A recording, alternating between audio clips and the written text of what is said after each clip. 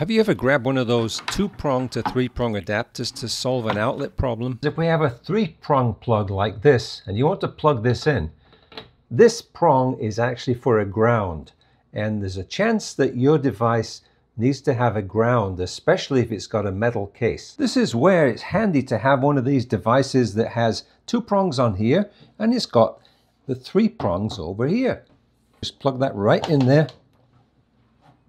Problem solved, right? Wait a minute, 2 prongs, 3 prongs over here? That's not right. I received this from a seller on Amazon, decided to test it and open it up to find out what's going on inside. It has 2 prongs here. These are the smaller width of prong, so this could go actually either direction. So if you're not aware, in the United States, the way it works is you get a smaller one, which is the hot wire, you get a larger one, which is the neutral. This one will be the ground.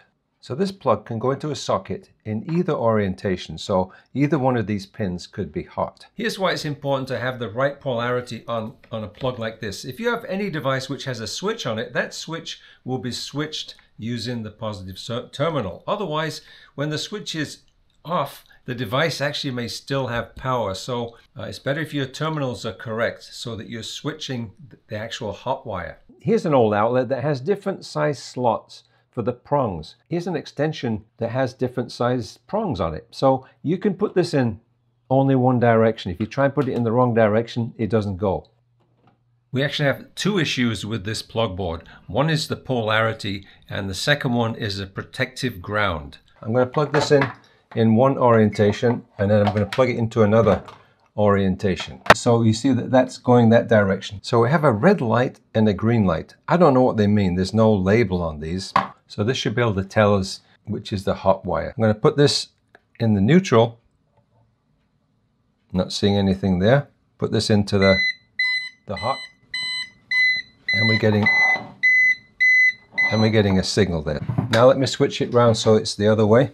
So obviously we don't want the hot wire to be switched by when you change the polarity of the plug that you put into the wall.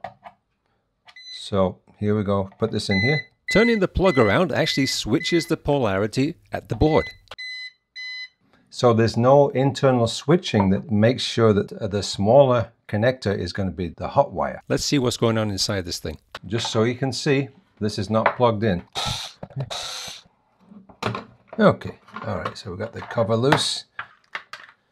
We have the wires coming in. One goes to there, one goes to here. So what happens underneath this? So it looks like it goes to the switch. This, whatever is coming in here is going to that. There are no electronics here. This is just a switch. There's some electronics there to turn on the LEDs. I don't know why it's got a red and a green. One goes to there, one goes to there. Where is the surge protection? I just took this a step further and I was curious what the ground connection was connected to. So when you put a 3-prong plug into here that's not grounded, what are you connecting to? So in this case, when you open this up and take a look, this bus here, we call this an electrical bus, is connected to absolutely nothing. The only thing it's connected to is other connections if you have more than one connection. There is no surge protection, and the ground wire is not a ground wire at all. If you use one of these things, you have to use it with caution. So let's talk about a solution. I received this free in exchange for a review on Amazon, and I gave it the lowest possible rating. This is a potential hazard. You could get electrocuted because of this, or it could be a potential fire hazard.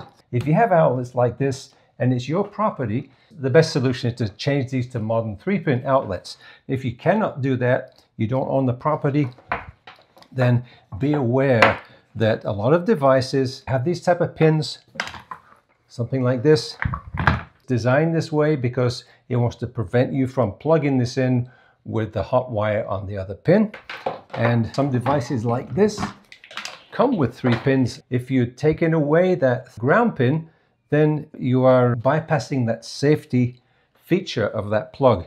In both cases, this will potentially reverse the polarity, and it takes away the ground pin. A lot of devices, such as your phone chargers, they may have this kind of pin, in which case that you don't really need a board like this that has something with the looks of having a ground pin.